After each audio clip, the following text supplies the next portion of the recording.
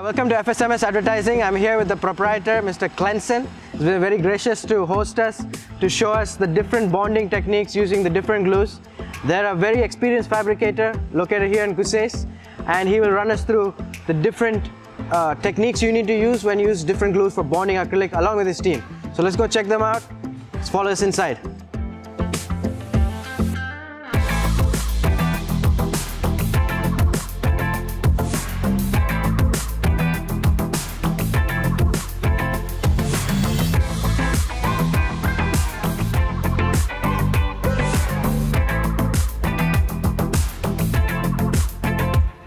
So Godfrey and Joseph is going to help us now again to show 192, which I would say is the next in terms of difficulty after 127. This is a more viscous glue, and along with that we have the thinner again, which is used to prepare the surface.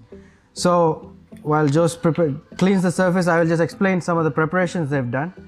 So we are going to do a straight joint again, and this time when we do the straight joint, one of the pieces of acrylic is slightly beveled by almost 2 millimeters, so it's not exactly straight, and they will fix this with a jig, and that bevel space is there so that it can allow some of this glue to go into the space to form the bond, because being a very viscous glue, it needs space to enter and to start formation, start polymerizing and create the bond.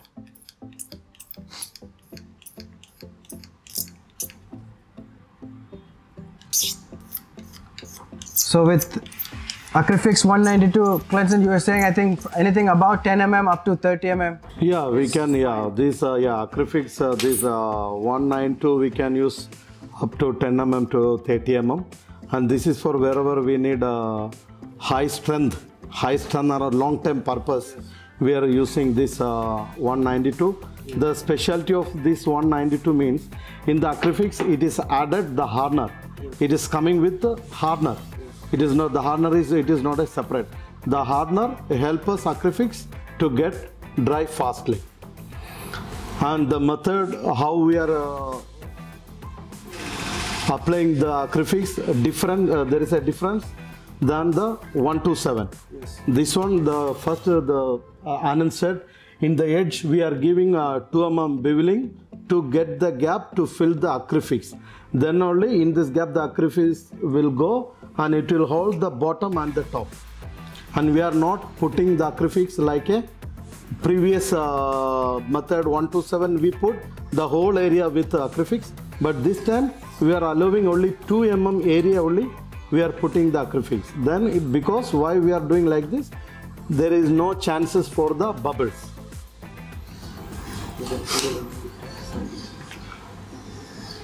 And before that we are putting the Acrifix. We should hold this top and bottom with a small thinner acrylic with the chloroform pasting. Yeah. So it's like a jig almost. So like a jig we are giving. And the bottom we should give 5 mm little bit outside finally for making the hand routing and polishing. So that's with the normal Acrifix glue or chloroform. This is creating the jig. Yeah. So the main advantage with the 192, I think, is definitely the clarity of the bond and most importantly the strength of the bond. Because it is like a concrete. The method is like a concrete. At any cost, the joint will not break. Correct. The acrylic can break, but the joint where we apply the Acrifix, that area will be like a concrete only. It becomes almost one piece almost. After it is done, it is not really 2 pieces. It becomes a single unified piece. And if we are trying to release from 2 pieces, no, we cannot.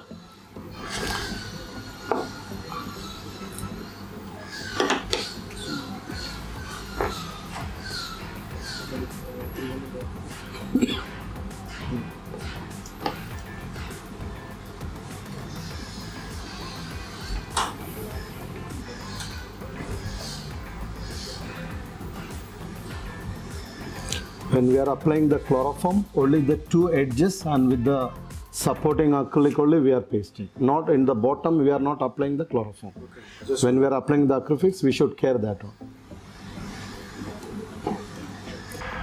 With 192, does the the bonded part have to be polished and laser cut? I think it can be also just router cut, right? It doesn't have to be a smooth, clear finish. It can be a rough edge also. Yeah, right? rougher, yeah. It will become clear, I think, after the bond. No, only if you want to the clear portion, before applying the Acrifix, we should make polish. Only the 2 mm where we did the beveling, there is no need to polish. Because we are putting Acrifix only the 2 mm area. Correct. The bottom piece is on the surface. It is anyway gloss and clean. Yeah. And the advantage of this Acrifix, in any color of the acrylic we can apply, in any color. Okay. But the bond will always be clear, correct? Yeah, the bond always will be clear. Wherever we want to, when we are using for the illumination, if the client don't want to see the shades, they can apply this Acrifix.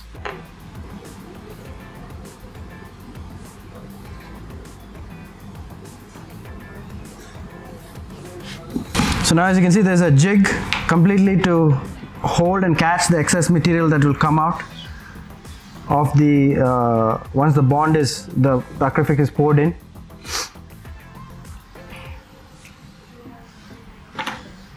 There's a lot of work involved definitely when using the 192. It's much more, a lot more skill is required, a lot more time and patience, and it takes, it's quite difficult in general. So it's a lot of practice. But the advantage is that the bond is, like Mr. Clenson said, like concrete. It will never break.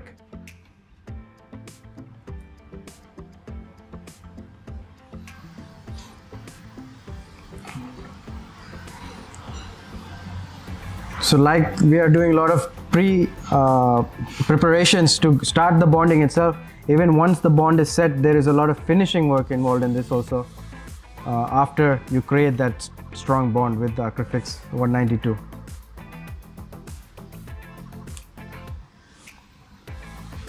So I noticed the syringe also is with tape. Is that so it doesn't harden inside? It is, yeah, it is. Yeah, and the sunlight, the light will not penetrate that. If the sunlight gets through the clear portion, there is a chance to get dry and it will be hard. So this glue, since it's a single component, there is no activator. Generally, a little bit of light, sunlight can harden it very fast. So once you remove it from the material, the glue from the bottle, it's very important to use it as soon as possible so it doesn't harden. That's why we are covering with the masking tape.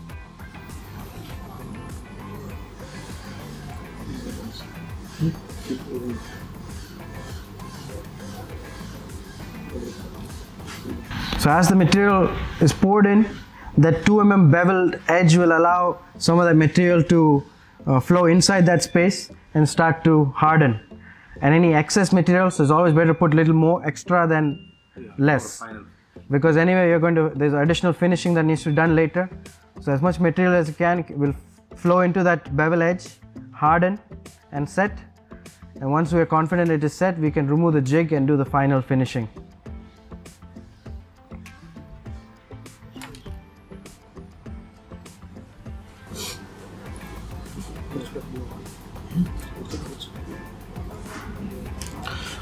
Whenever we are going to drop the Acrifix, we should not use the syringe. Only the head of the syringe we are using. Because this is a little bit hard.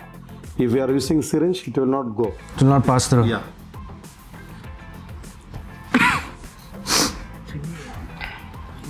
So always when using 192, depending if you're doing like this, a straight bond which is 2 pieces together, you can even do more complex angles like 135 degrees or 60 degrees, but accordingly you have to make a jig and prepare the material so that it sits in a stable position and you pour the glue into that bonding space.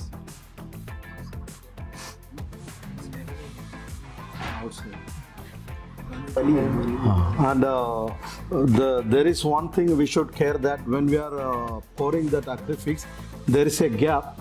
On that gap also we should fill with the Acrifix, because it is absorbing. Wherever the 2 mm bevel we did, the Acrifix, that space will absorb. It'll keep absorbing. Yeah. Over time. If we are putting only enough area, after some time if you are check, there is a gap and bubble will be there. Yes. That's why we are more putting Acrifix, excess putting we are. Then after that final finish, we will get the final smooth edge. And after the Acrifix process did, then if we are showing through the sunlight, the dry, it will get immediately dry. So I think you were saying 30 minutes to 1 hour. 30 minutes, 1 hour maximum. With under sunlight. Yeah, under sunlight we will get. If there is no sunlight in normal winter season, if there is no sunlight, then it will take to allow to get dry more than 12 hours. So inside the factory itself, you can keep it after 12-15 hours. In some cases, if it is urgent, we can use UV light also. Yeah, the more watts. If we are using more than 250-300 watts UV light, if we are applying, then within half an hour or 45 minutes, the Acrifix will get dry.